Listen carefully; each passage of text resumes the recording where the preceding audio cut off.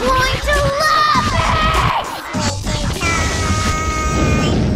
Hey there guys, Sweet Tooth again, and welcome back to Honest Reviews. Yay! This week's episode is For Whom the Sweetie Bells Toll, which I know the title is a play on the poem, I believe.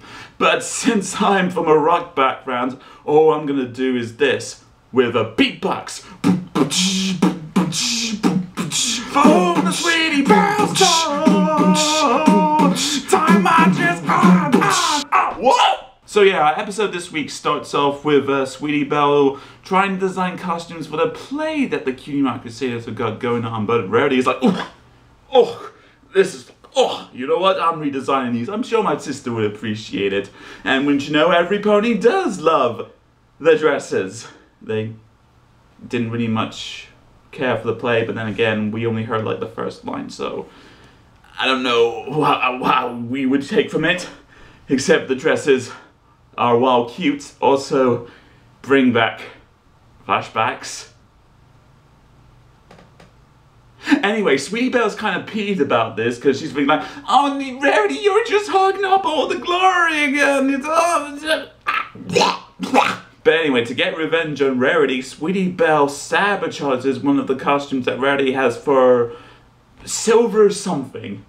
Yeah, I'm a real fan, but at least she makes a comeback because they ain't pony got no time for that. It's sort of another sisterly thing going on here, isn't it? I mean, sabotaging your sister's work that she put so much effort on, and a few weeks earlier, a younger sister is getting annoyed by the constant pestering and caring of an older sister.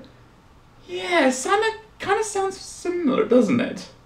Not that that's bad, but it's just, thinking about it, there are similarities, but then again, maybe that's what they were going for, I don't know. But then we get to what I think is my personal favorite part of the whole episode, and that is the dream sequence with Luna. Because this is what I pretty much thought that this whole episode was going to focus on for the most part anyway. Just Sweetie Belle getting a spiritual visitation from Luna, and Luna pretty much gives advice to Sweetie Belle about the whole thing and showing the consequences and all that good stuff, including Sweetie Belle's 5th birthday, which she thought was a disaster.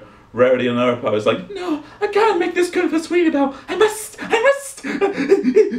You know, all that. So it's kind of taking a sort of Christmas Carol approach, but it's kind of disguised well enough not for you to notice. I mean, like I said, I noticed, but I don't know, maybe I'm just overthinking on that, but it's still good otherwise. Like I said, it's my favorite parts.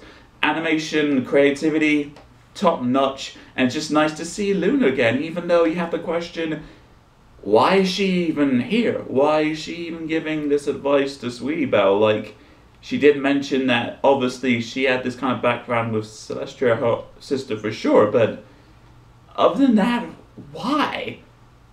Is it gonna be played up to something major in the future? Who knows? I'm just questioning it a little, even though I shouldn't. It's just a kid's show. But with that said, the dream sequence itself is sort of undertoned, sort of so that it would be for the little children approach. It's nothing, Blair, or Pink Floyd, or whatever, but it's just enough to appreciate how much they can get away with in terms of creativity, and I like that. But then we get back to the real world. A Sweetie Belle, she's sorry for what she's done. She's got to go make right what she's done, and that's pretty much the rest of the episode right there. Like, my whole act. Yeah. Obviously, this could have been sorted out in like 2 minutes, 2 sentences.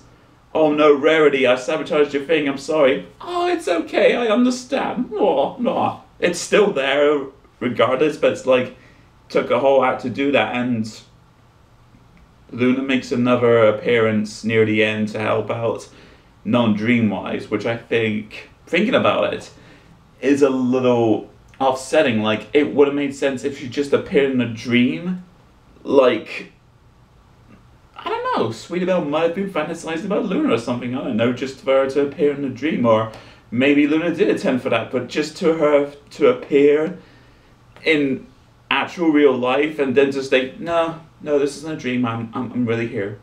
I don't know, like I said, the fact that Sweetie Belle has a similar situation going on as Luna did, even though Sweetie Belle's was like just sabotaging the clothes and Luna was like upsetting the balance of all of the world as we know it. But I don't know, maybe Luna sees something in that, but something like that doesn't ruin the episode really. There's just a few things questionable, but overall it's still pretty good. I've got no real complaints, just ponders, really. So yeah, after watching this week's episode of Friendship is Magic, For Whom the Sweetie Belle's Tall, I think I'm gonna give this episode, let's give it a low-key yay!